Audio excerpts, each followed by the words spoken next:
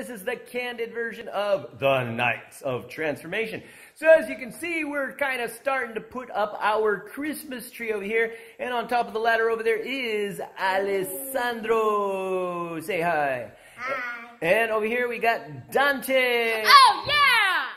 And of course, what we're going to be talking about today is about kind of gamification, the concept of gamification, and how that kind of mixes into putting a Christmas tree up. So let's look at the idea of putting up a Christmas tree. Okay, first of all, it's not easy. Okay, I mean, you know, you got to go up on ladders and you got to pick up all the stuff and you got to do all this decoration and everything else. And I mean, there is a lot of work involved, right, guys? Yeah! Okay, but it's fun. Now, so if it's hard work, but it's fun, well, what does that mean? That means that not all work has to feel like work, right? So let's look at the factors, the psychology behind the whole idea of why sometimes work is fun. Okay, so first of all, let's look at the idea that we don't put up a Christmas tree every day. I mean, this is not our job. We're not Christmas tree developer people that put Christmas trees up. So, therefore, it is something novel. And because it is novel, it has the emotional drive of diversity. And because of that, well, basically, that makes it unique experience, and it makes us have fun with it. Now, the other factor is the emotions that we get of anticipation. Now, you may have heard of dopamine, and dopamine basically is like the happy drug. Well, it's not. Okay, I know that other people may have told you, but it's not. Okay, what it is, it's the anticipation drug.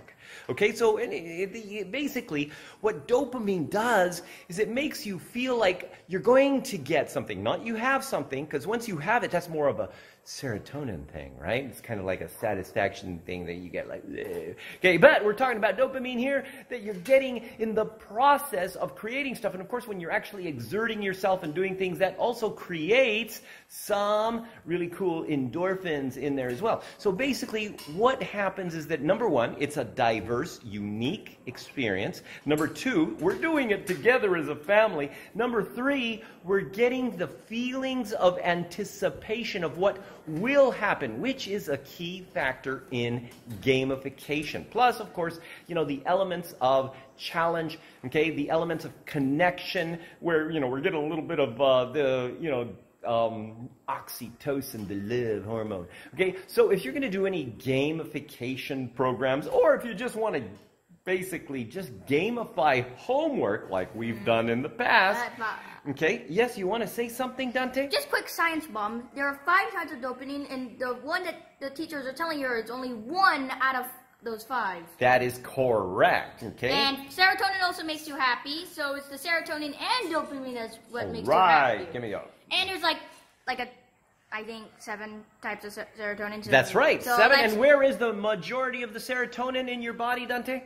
Weirdly enough, in your gut. That's correct. Because most of your bacteria, actually make the serotonin, so you can actually make your mind and what they want to their food. Because some bacteria eat veggies, so if you eat veggies, those bacteria will produce lots of serotonin, or at least the ones that will produce serotonin to make you crave veggies. There you go. Craving with donuts and things. So you just had to push through the first week is the hardest. So you got to log into Dante's podcast, okay, who's going to tell you all about neuroscience and everything else. Okay, so today, anyway, if you're kind of getting ready for Christmas, that's cool. We wish you a Merry Christmas. If you're not, that's also cool. We're wishing you whatever it is that makes you happy. And of course, the idea is that you have fun doing whatever work that you want to do. This is Arthur Carmazzi. And Dante Carmazzi. And Alessandro Carmazzi wishing you great success. Yay! Thanks for watching the Nights of Transformation. If you'd like to see more videos like this one, subscribe to Carmazzi TV on YouTube.